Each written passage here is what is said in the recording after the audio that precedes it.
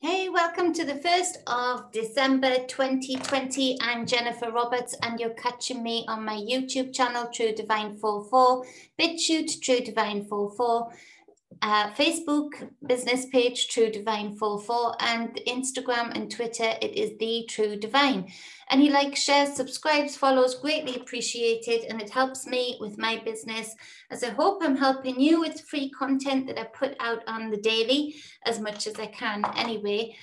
This is where I combine the energy work that I do and the tarot work that I do to bring a narrative to you to help you guide your day, help you realize the energies that you may feel within, around you, and indeed within others, to help you make the best out of each day. Leave a comment as to how it resonated with you or what you're noticing that correlates with the readings. They're always helpful, not just for me to read and get to know more of you, but also for others that read the comments to correlate other energies with other energies and build an even bigger picture, an even bigger knowing of current goings on or current ways of feeling, current energy flows that are going through us all. So for the 1st of December 2020, okay, so we've got the 8 of Cups for the first card. So this speaks of the need to let go. Something that you were once passionate about, or going towards something that you are newly passionate about or newly accepting of the passion that you have for it. But there's this need to let go of something that has been emotionally draining, that has been emotionally just like, I don't know, a well, a bottomless well, that no matter what you put into it, no matter what emotions you put into it, no matter what tears or even sweat you put into it, any of your waters, it just has never been enough, or it hasn't been enough for a long time. So this might speak to relationships for some of you. It might speak to just a way of thinking, a belief system that you have been emotionally linked to, any energetic emotional cords that are the energetic cords that are built from what were once passionate emotions or emotional ties, but aren't any longer. And so a lot of you, if this resonates, you've been putting off this decision to let go or walk away for a long time. And the times come really where it's very difficult to stay in the 8 of Cups without walking away. However it resonates with you, whatever part of your life it is that you feel you need to let go of and walk away onto something new, onto horizons new. Now, the good thing about this is, to clarify this 8 of Cups, we have the 9 of Cups. So when you eventually do this, when you're brave enough to let go of that you're being led to let go of, that you have wanted to let go of for quite some time, it doesn't mean that you're doing it with a glad heart. I don't think it doesn't mean that you're doing it even with relief right now. This is a transition of letting go. It's a process. It means that, but with the 9 of Cups being there, it shows you that there is anointing in that. There is healing in you walking away from that has been draining you emotionally, that has been taken away from your waters, distorting the crystals in your waters, lowering your frequency. All of a sudden, when you are, sorry, I get a tickly nose sometimes when I'm messaging, all of a sudden you're in a place of knowing that you may not feel complete relief at first, but you can see the horizon. You can see the horizon of feeling relieved, of feeling lighter, of feeling more symbiotic with self, not in so much conflict. Now, one thing as just a little heads up about this is that going through this process of knowing that you need to let go, but having difficulty in doing so, don't turn to drink. Don't turn to excess drinking to try and numb your way through this process, or you'll feel yourself getting straight back into the same cycle again very, very quickly, because you're not thinking with a clear head, you're not feeling the pain, you're not allowing yourself to truly let go and go through the process and transition of letting go of something that is upsetting to let go of, that is difficult to let go of, that has emotional ties to it. To do that would be to waste the pain, you know, because you're going to end up having to feel it again at some point, but probably to a greater scale, probably with a lot more heartache in the future. And so to put a plaster over it with excess drinking would not be the best advice ever. It would not be the way to go at all. Also, it distorts your decision making. It distorts your ability to be discerning, and you're going to need that discernment. You're going to need that clear head and that fortitude to go forward with this. If this resonates with you, we have the Hermit card for this next card, and this speaks to the silent warrior, the warrior that goes within. For me, he has no sight with these two eyes. It is all with this intuitive eye. It is all with this is the blind warrior, but the all-seeing warrior, in that he goes into your darkest corners with this lantern, and just silently holds up, and of course the Hermit is you, holds up this lantern in the corner until you're brave enough to face it. And it might feel like you're going into yourself and then you come running back out terrified, because there's something in that corner that got you into the position of accepting something emotionally that wasn't good for you in the first place. And so it might take a little while to get used to being this warrior, this hermit, who is not afraid of self, even the darkest corners, who is not afraid to look at what needs to be looked at, to transmute. This is the start of you tossing over your internal soil, airing it out, taking out any fungus that is overgrown in there, that is not doing you any good, that is creating more problems in your life than good. And it's the acceptance of avoidance is no longer the key. Now, that's being said, with the 8 of Cups here, being brave enough to let go, you're going to the 9 of Cups. Now, this is the number 9, also this major arcana. So doing these steps of walking away, letting go emotionally, and truly getting into the energy of the Hermit, although it might not feel enjoyable at first, it might not feel like you can do it at first, you can. This is what the promise is, the happiness, the abundance, the anointing, the 9, knowing more of self, knowing thyself and healing thyself. So you no longer need to rely on others to feed you emotionally, and you're no longer actually a drain on others emotionally, because you are learning how to look at yourself honestly and look at what emotional bonds and ties you're making from your broken place, and what the difference is when you make emotional bonds and ties from a whole place, from a place that you've been honest about and looked at and transmuted. And so, that being said, to clarify this Hermit card, which is why I said it won't feel easy, is the 3 of Cups in reverse. Now, often when we are going through the Hermit energy, the Hermit is a clue in that, you know, you need time to yourself. You need time to be able to process things. You might be a little bit snappy until you get a hold of your elements. You might be a little bit short-tempered, or you might be a little bit weepy. Your body might need to transmute a lot of energy through tears. This is a private card. This is it's your inner world. It's your most hidden world. It's the world that you've even hidden from yourself in many cases. And so, that being said, there might be some conflict in friendships or in close family members that you're in close proximity to. Now, on one hand, lockdowns are a gift in this Hermit energy, because it gives you all the excuses in the world to be the Hermit and to have lots of time to be the Hermit.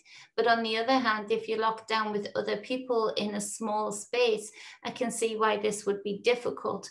And so honesty is the key, to be brave enough enough to speak out what you are doing, what you're feeling urged to do, that you may be silent for a few days, that you may be in your own head, in your own space for a few days, that you may need time out in the garden, on the balcony, in the yard, whatever you've got, just by yourself. Even if you have children, children understand more than you know. And so to explain this fully is a good thing for them to start learning from an early age that they can heal themselves, the things that have upset them, whether it's bullying, whether it's worries, whether it's pimples, to know that they don't have to be afraid of themselves, to know that they can see an older sibling or a parent or an aunt or an uncle being honest about the fact that I know I've got parts of me that I haven't been honest with myself about. I know I've got parts of me that I need to look at and change.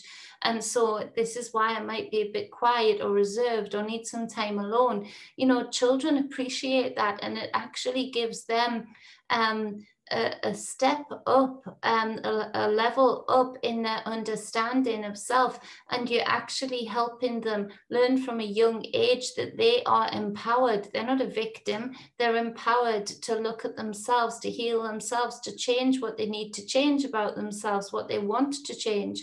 And so this is key for somebody to hear today, to not be afraid to be honest with your children, to not try and put a veneer on it. Obviously, you know, you have to control your elements enough that children won't get scared. You can't be screaming, you can't be shouting, but, you know, to see a few tears is normal.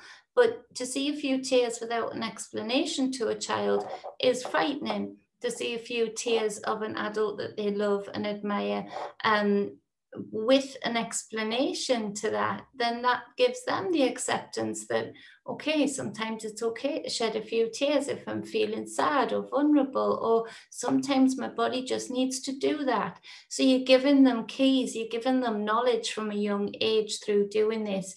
Nothing is wasted here. You can reverse it around and change it around to suit children in particular through honesty with them.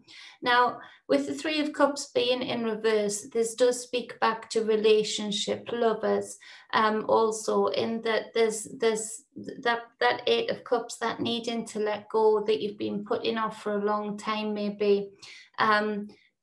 Some things may come to the fore. You might just all of a sudden click and get an understanding of this isn't working and it's not ever going to work the way it used to. Or some information might come forward as to as a prompt to say, yeah, you've been thinking about this for a long time. So it does speak to conflict within that also.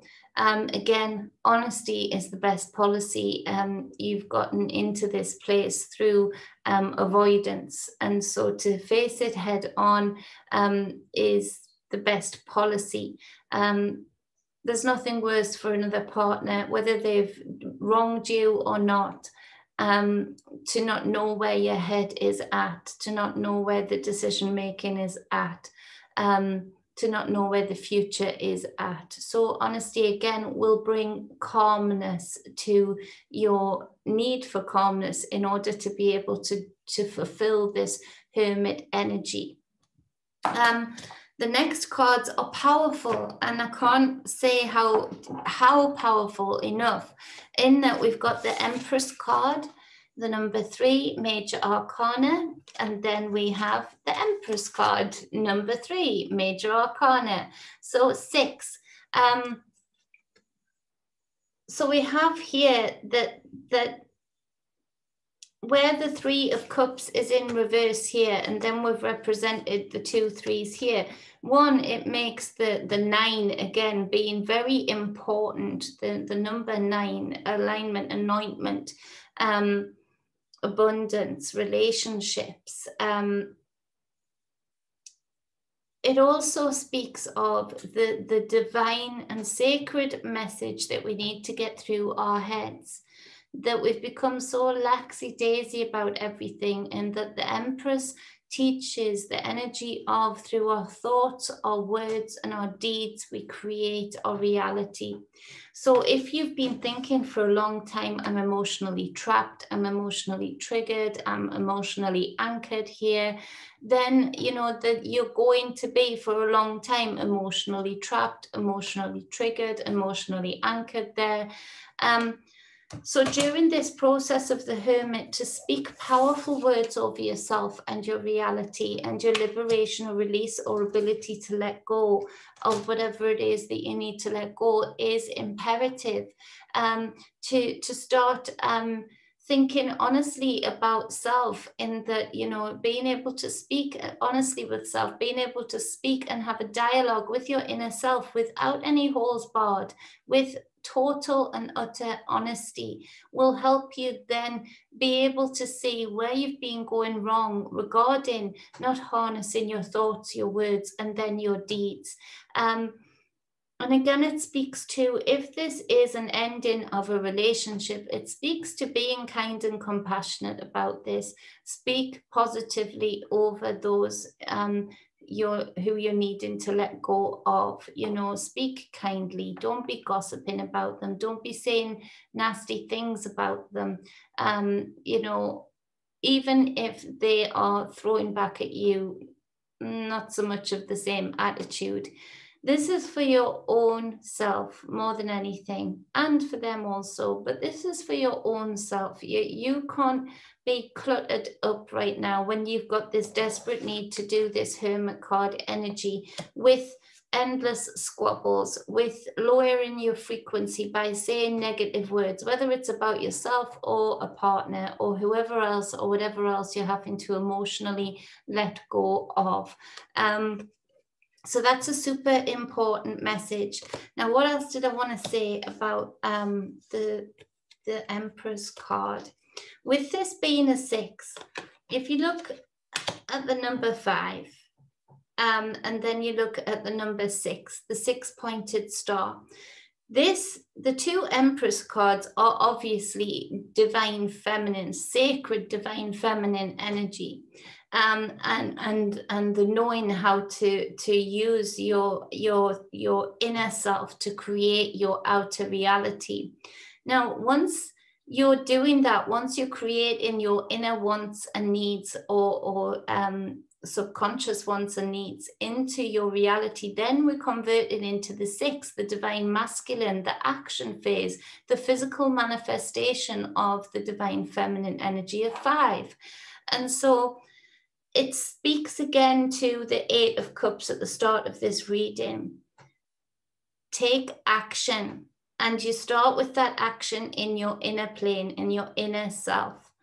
But you must not backtrack and try and avoid this 8 of Cups here, this letting go, this walking away.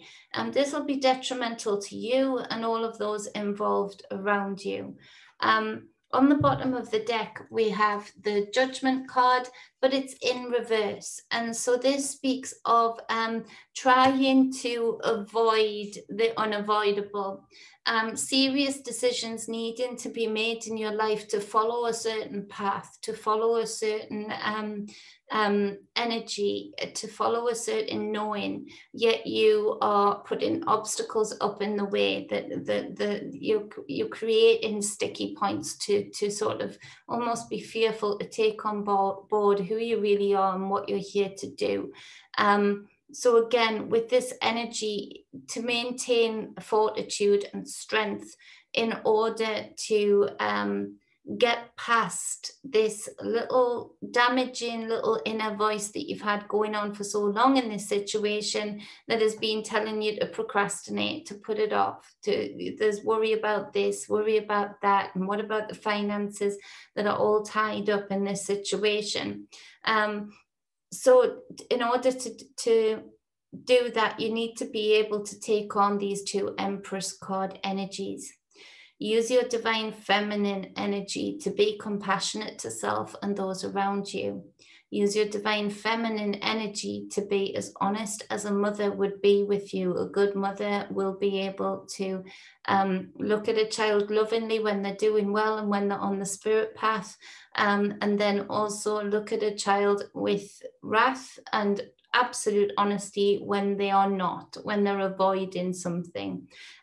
So be the mother to yourself first, and then that will exude out into your physical reality and the people around you. What else? The divine masculine.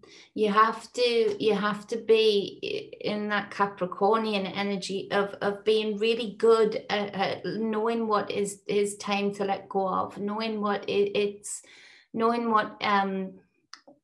what the time is regarding anything, you know, and not being so connected to it emotionally, especially when I feel a lot of the emotional connection to whatever the emotional connection is to, however it resonates with you, is built up on from a broken place. You know, you maybe met years ago when you both had similar things going on.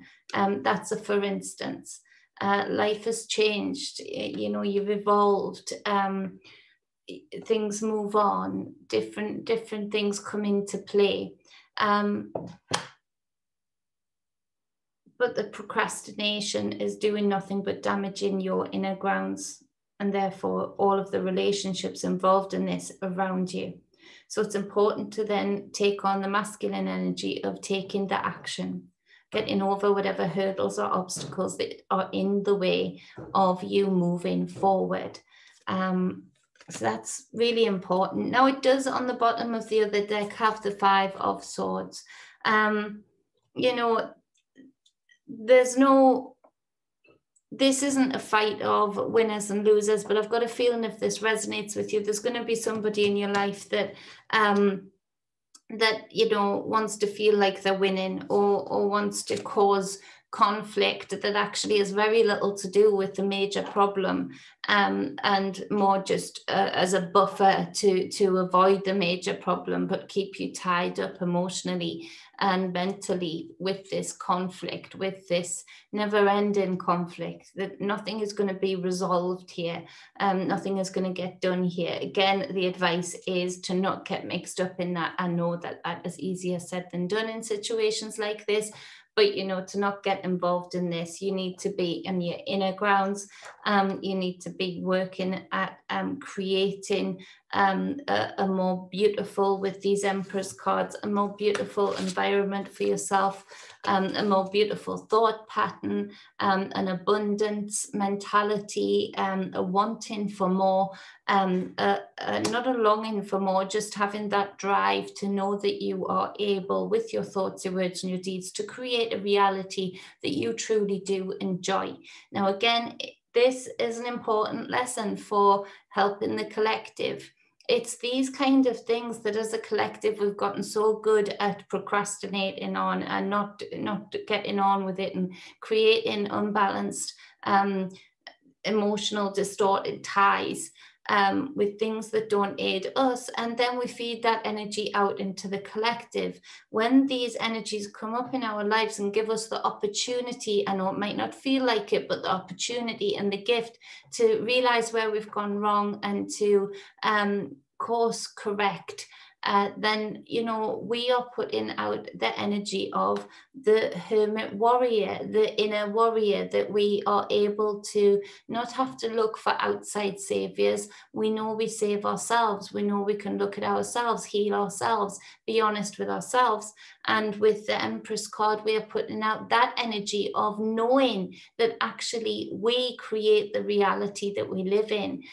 So if you can see, if people, as many people as possible in the collective, were doing these kinds of things in their individual life, on a collective stage, we wouldn't be where we are at today. It would be impossible.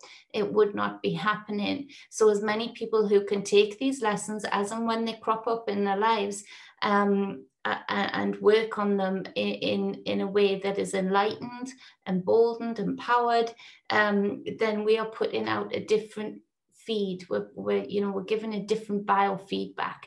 We are putting out a much more powerful stance. And all of the things that were experienced today, this coup, this takeover, poof, gone. It wouldn't happen, couldn't happen, because there's not, they have to be able to implant their agendas somewhere, somehow in our brokenness, in our inner grounds, for us to then manifest their reality. But the more people that are doing this kind of thing, though it might feel difficult, not so nice at all, the enlightenment and power and that you feel at the end of it, of knowing that you are divine and you are sovereign and you are able to create your own reality through your thoughts and through your words, through your deeds, is a super powerful energy to be putting out there. So I hope that helps you. If this resonates with you, you can do this. It's necessary, and you can create. Don't let that inner voice of, well, what if you do take these steps to go within and recreate your physical reality that you would want, that you desire, and it doesn't happen. You can. It's just how it is. It's what happens when you work on this and go through these steps. It just is. So you can do this. You've got this. You've got this in the bag. You just need to be taking the brave steps towards it. So much love, and stay balanced and stay whole. You definitely will do if you can follow this. If you'd like a personal reading with me, any energy workout sessions or any spiritual guidance sessions, you can email me at truedivinemedia@gmail.com, or you can hit me up on a private message, Facebook, truedivine44, and let me know which session you are after, and we'll get you hooked up ASAP. Love you all. Appreciate you all. Have a great 1st of December. Mwah.